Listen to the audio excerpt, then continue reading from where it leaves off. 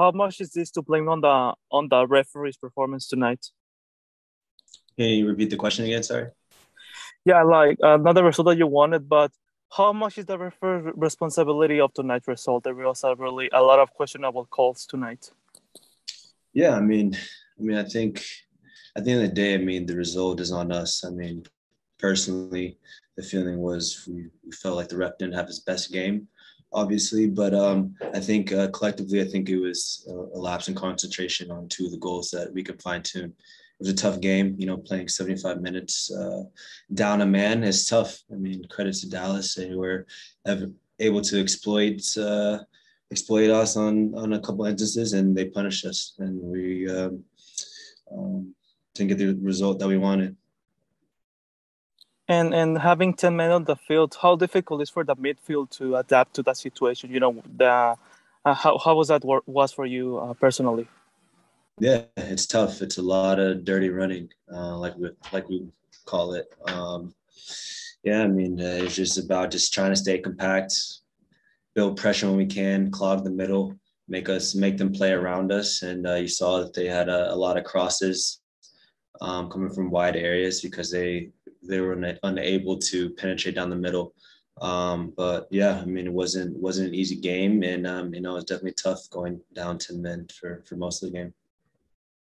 Thank you and safe travel. Thanks. Go ahead, Benjamin Bergen.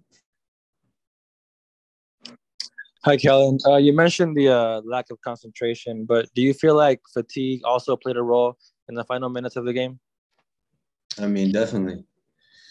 I think with a game like this, like going down to men most of the game, that's even more time to be concentrated on the little details. And you saw tired legs, and we lacked a little bit of concentration. That's a crucial part of the game, and credit to Dallas for capitalizing on that.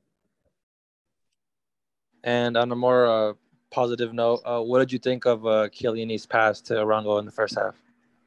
Yeah, it was a great ball. Kellyn and Giorgio showed his qualities. Chicho with a great finish, and I think that was our our best moment in the game for sure. But yeah, I think overall, I think it was disappointing. But I'm proud of the boys for the effort. Like I said, it's not Dallas is not not an easy team to play against, and it was a tough game.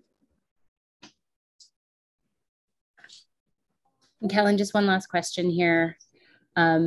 You just have 2 days to turn things around, and now you're heading to Minnesota. What is your mindset going into that, and how do you turn the tide and look for a win when you arrive there? Yeah, we just gotta recover now. Obviously, we have a sour taste in our mouths, not getting a good result here. But that's the nature of the game. We play in a few days. I think we travel tomorrow, and now we just got to switch our focus, flush this game out of our system, and look on to Minnesota. It's another game for us to get back on track, get some crucial points, especially being on the road, and got to treat it like a final. It's a final stretch of games. There's only 2 games until the international break, so this is a block that we need to go into national break on a positive note. So I think it's an opportunity for us in Minnesota to get back on track. Great. Thank you very much, Kellyn, for your time. Safe travels. Thanks.